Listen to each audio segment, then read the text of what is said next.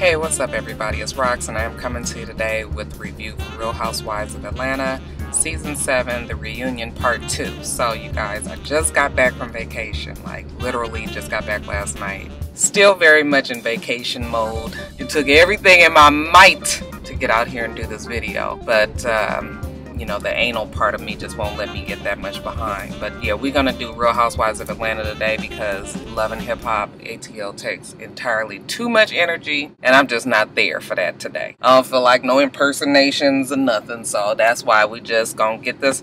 Y'all, the reunion is, you know, it's whatever. So it ain't like I got to do no whole bunch of talking anyway. My vacation was a great time. It was so much needed.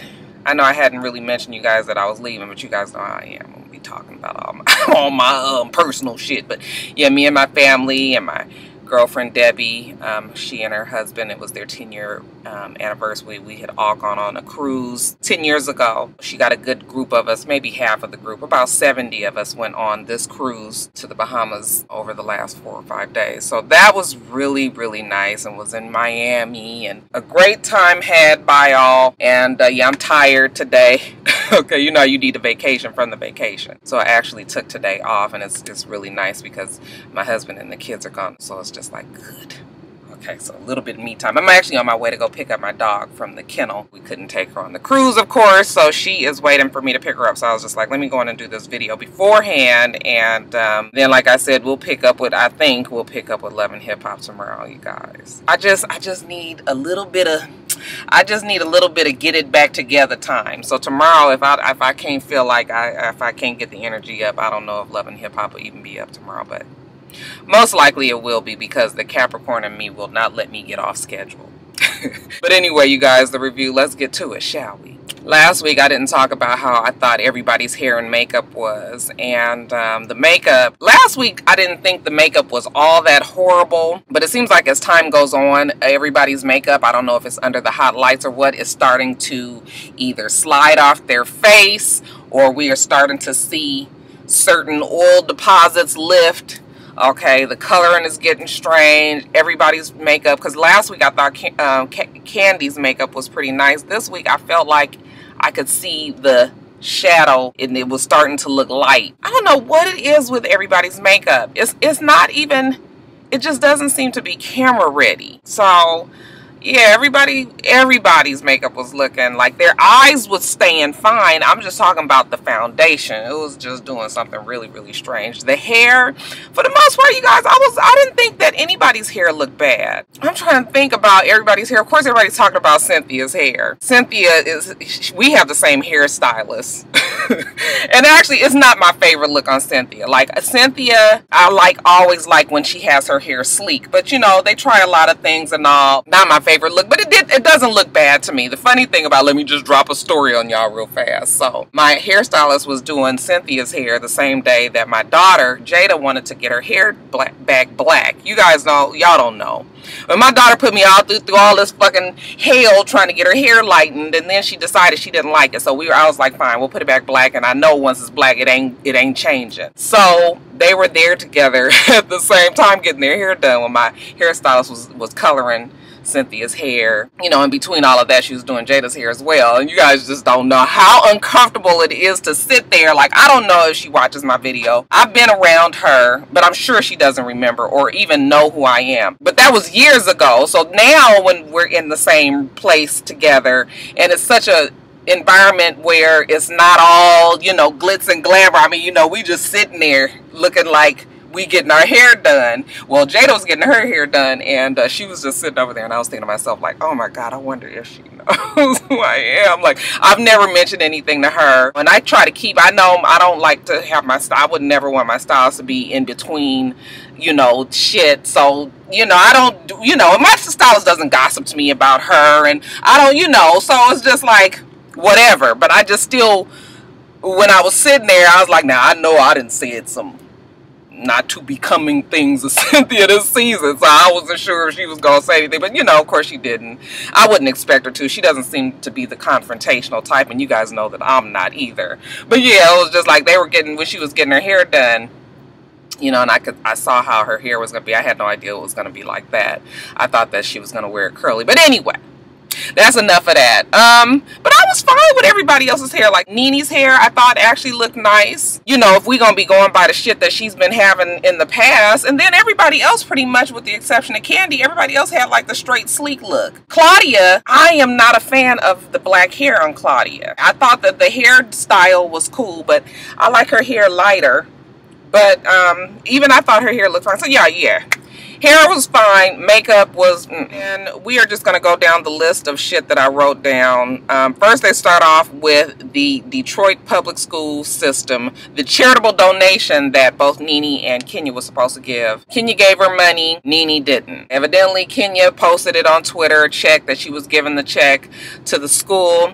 Nene hasn't done it. When Andy asked her when was she going to do it, Nene said, whenever I get ready. Nene's whole thing was, I'm trying not to make a mockery of it. Kenya did all of that just to get attention. And I was thinking to myself, like, well, Nene was actually the one who challenged Kenya. So really, if we're going to go all the way back to the beginning, Nene was one that was making a mockery, not necessarily of any type of charitable donation, but of the fact that Kenya didn't have the money. So it was more so about being who was the richest one and who could give this money. Okay, well now I felt like Nene was backtracking because Kenya posted it on Twitter, which is kind of being like, you know, kind of putting it out there. But I also know Kenya probably did that because she wanted everybody to know that she did it, okay? That I held up to my end of this challenge, and because otherwise people will say that she didn't do it, which is what she said. So Nene said, I'll do it, and I have a feeling Nene will do it, but Nene is going to make it a point to let you know that when she does it, that she is not going to let people know. However, she is intending on doing it. So that was the whole thing with that. Of course, Kenya used it to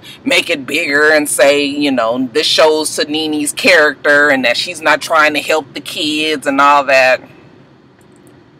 Nobody can ever say that Kenya's not an opportunist. I'm not saying that Kenya won't try to help the kids as well, but Kenya definitely knows how to use a circumstance for many, many, many opportunities. Okay, so in this point, it was good to make her seem like she's there for the children. Okay, not saying that she's not, but Kenya's a whole bunch of things. Nene tried to be sarcastic and say that she didn't have the money and that, you know, when she scratches it up, that she will make sure that she puts it on Twitter for everybody to see. That was like a behind the back jib at Kenya. Basically, she was saying that that's what Kenya did. She didn't have the money. She scratched it up. She gave it to the school and then she posted it on Twitter.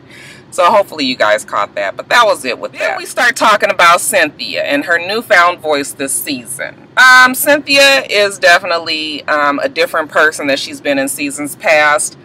I don't necessarily think that Cynthia has been a one to not speak up. I think that Cynthia's just always been one to speak up in whatever way that Nene was going. Now that Cynthia has decided to move it over to Kenya's side, I don't even know if I can say that Cynthia is still more vocal. I'm just saying now she's switched over for the other team. Do you understand what I'm saying? Like, I don't know if I feel like Cynthia is that much different. And even when they asked Nene, did she feel like Cynthia was, and she said no. I mean, you guys have to remember, Cynthia has been super messy in the past. Super! You guys remember back when Marlo and Sheree was on the show, Cynthia had got a lot of shit going, so it hasn't been nothing different.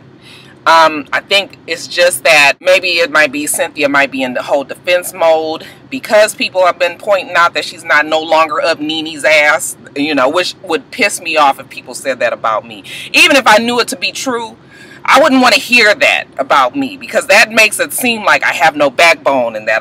So I think now Cynthia is in this mode where she feels like she's just got to say it because everybody thinks that she's such a fucking pushover. And then to show that Cynthia is about it, okay, she gets real crunk with Phaedra.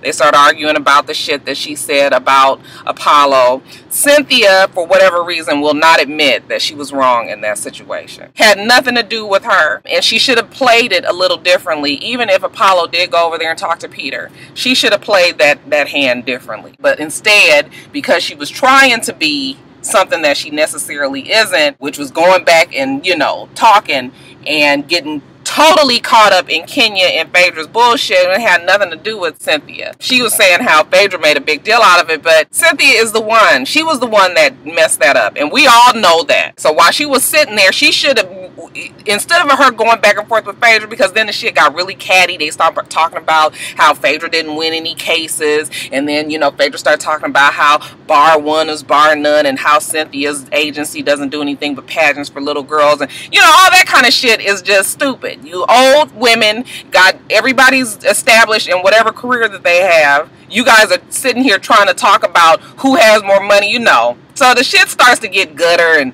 starts, not really gutter, but it just gets childish. So that went on back and forth. But what Cynthia should have said was, you know what, I shouldn't have been in that. That was my mistake. Okay, I shouldn't have told Kenya and Claudia, instead of her trying to act like she didn't really do nothing when she knew that she did. But I hated to see that that went on and on and on the way it did, you know. And Andy, forever the drama queen that he can be, you know, he was loving it. He had his card, and he would look back this way and this way and this way and this way. I was just like, yeah, he was like, this is perfect TV.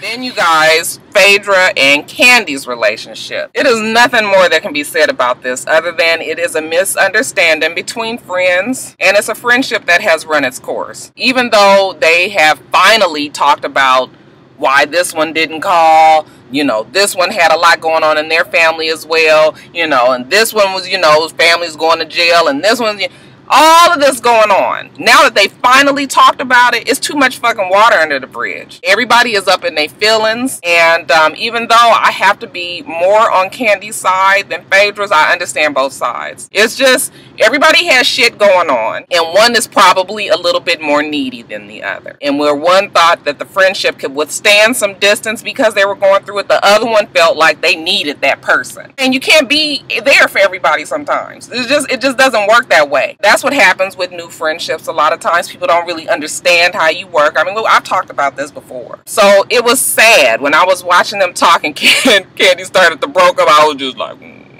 oh, Candy. Y'all want one little, okay, I'll give it to you. When she graduated, I blocked my calendar so that I can drive hours just to see her and be there for her. And every time they bring up and say something about her, I stand up for her. So to sit here and play me like I only care about the money, I was like, really? That's okay, because you ain't got to worry about that no more. I was just like, oh, it's okay, Candy. Okay, because I understand what Candy is saying. But I can kind of understand how Phaedra is. Like, I have friends like Phaedra. Okay, and we've had a few tests.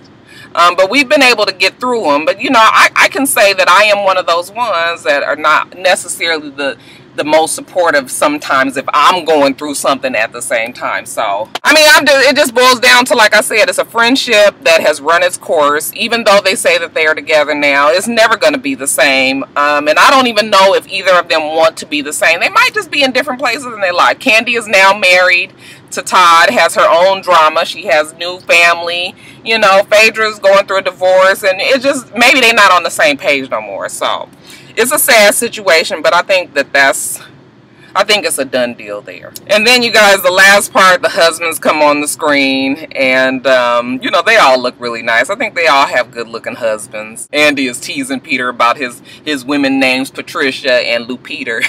Peter was like, I don't give a fuck. I'm always gonna say what the fuck I want to say when I want to say it, and if anybody don't like it, then fuck you. I was just like, oh, I tell you, when the nigga come out, I always get a little giggle. Cynthia was just like a little less hood, a little less. So anyway, you know, after Andy asked Todd how he's doing with his shows, and, you know, he asked Greg about how Greg is. He asked Greg, did he ever get upset when he sees the things that Nene goes through? And honey, Greg gave the most grown manish answer. I was just like, motherfucker, I bet you Greg got on some gray flannel cologne right there. If he ain't smell like my daddy, I know something. So he was just like, look, I am a grown man. I don't get involved with the shit that the women go through. That's on them. If I felt like I needed to get involved, I would. He was like, but I got a strong as shit wife, and she can handle everybody up on this fucking stage. If she needs me, she know where to look. I'm right over her right shoulder. I was like, bitch, you better say that, okay? I was real happy with that, okay? Because it do be ridiculous how the men get involved. I mean, certain things, I understand how men get involved because the men men talk amongst each other. But when it starts to get into, when they start arguing into their wife shit, then it just be like a little bit too much. And that's what Peter is definitely guilty of. We start talking about the African. Again, Kenya uses this this opportunity to say that the women all started copying dating Africans after she did. Portia says that she never did date any African old man, even though it was all over the blogs and they were even hinting around it on the show. She says she never did. Then we get to Phaedra. Phaedra says no, she never did cheat with an African, that she loved Apollo and that she still loves Apollo, and she would not go against her marriage and cheat with somebody by the name of Chocolate the African. She says that the text messages were fake, and when he asked him, well, why would he do that, and he was just like, look, he's at the end of his rope, you know, he starts to get desperate, he just does shit, which I could totally believe. Then Andy asked Peter and Todd about, you know, what it was that Apollo did. Like, I don't have a problem with Apollo talking to Todd and Peter. Peter said he gave him a whole full story about, you know, this, that, and the other, what Apollo told him. You know, he was just like, I don't know if I believed or didn't believe him, but, you know, he gave me a full story. And even Todd was like, you know, he came over and I listened. Like, I don't have a problem with that, because men talk just like women talk, and that's fine. Where the shit gets sticky is when you have couples that are all friends and then one of the couples break up. Okay, so then on the two other couples that are left over, the wives want to, of course, be kind of on the woman's side, and then the husbands kind of want to be on Todd's side because that's their boy, just like this is my girl. But the shit gets twisted when maybe the wife, one of the other couples, start to understand the husband that's getting broken up with, starts to understand his side, or vice versa. You know, you don't never really know how people will choose when a couple breaks up. So then it starts to put tension in the couples that are still married's life. You know, it's a lot that goes on with that. So when I was listening to all that, I was just like, oh, this is just a mess. I thought it was interesting, though, that when Candy was explaining, like, Candy was just like, I told her about those text messages. Okay, it wasn't like she was blindsided. I said Apollo came over here with some shit. You know, I didn't even really pay much attention to it, which I can totally believe, because you guys know when Candy shuts down, she shuts the shit off. But she's like specifically said she did point that out to Phaedra, so it wasn't like Phaedra didn't know about it.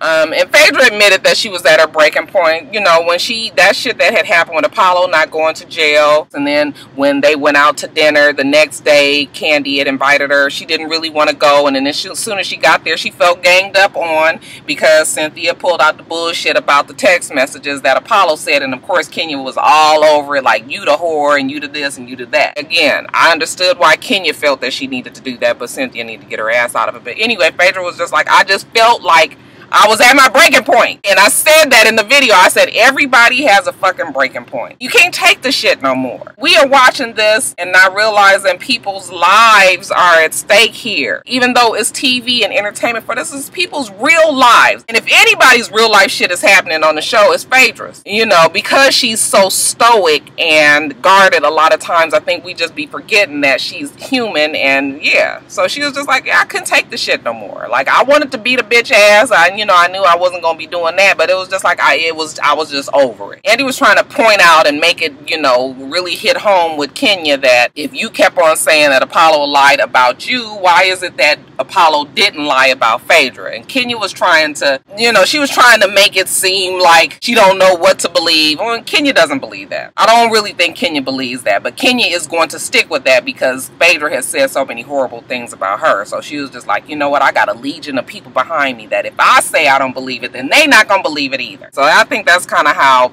Kenya is working this whole thing. Phaedra just talks about how Kenya was flirting with Apollo and he was a married man, and you know, Kenya starts to talk about how, you know, the text messages and the this and that, and I was just like tired of hearing it, but I started laughing when Kenya said even Nene flirted with Peter. And honey, that Nene, if that fucking saying the hit dog will holler didn't make more sense than it did, girl, let me tell you, that Nene was just like, oh no, I didn't never flirt with Peter. I didn't never flirt with Peter. You know good and fucking well you did flirt with Peter. Nene flirted, no, What Nene did was, women, we know when a man really likes us or is really enamored or they are in awe of us. Okay, and that's how Peter was with Nene. He looked at her and she was a star to him. They weren't never inappropriate with each other, but Peter was always big up in Nene, and Nene always was like, ah, Peter, you know, you play into that because first of all, it's good for your ego.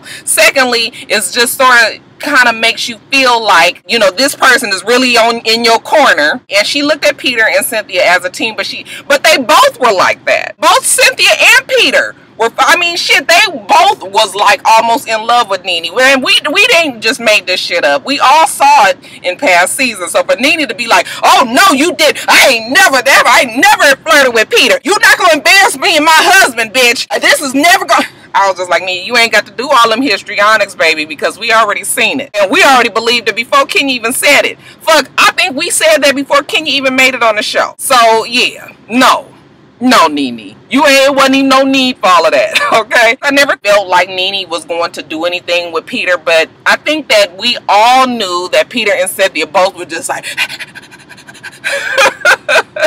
Nene, if y'all calm your motherfucking ass down, when she was so mad, wasn't she? Shit, if she was white, she'd have been beat red. Alright, you guys, I am so glad that I got through this video because I was dreading doing it. I'm gonna get it back together, y'all, but I am definitely still in cruise mode. I ain't never drank and ate so much in my life. Y'all, them drink packages on the cruise, if you ever go on a cruise, when I tell you, I swear I think I done drunk about $600 worth of alcohol. Every time I turned around, I was going to that bar and get something. I mean, but I really had a good time. And it was totally needed. And my family, all of us went, and it was good to see all of my, all of my old friends from LA. This is my Belizean best friend, Debbie, and all her Belizean family, you guys. And they party, they asses off, and they like to dance, and they like to have a good time. They are young at heart people. And I love to be around them. Plus, they're really like my aunts and uncles and cousins and nieces and nephews. And our kids are all the same age. And so the kids had a good time. And the men and the women. Yeah, it was just totally needed. So I am really still in that mode, you guys. Like, bitch can't get it together. Okay, so, but I'll be back right somewhere towards the end of the week. I'm gonna go get my doggy right now because I'm sure she is tired of being at the kennel. Been there for 6 days. So, you guys remember to rate, comment, and subscribe to the channel. I'm itsrox. The channel is xoxo, and everything else I do will be in the bottom bar. Alright. So, I hope that you have a wonderful, wonderful rest of your day, and I plan on doing the same. Until next time, Roxstars. Bye.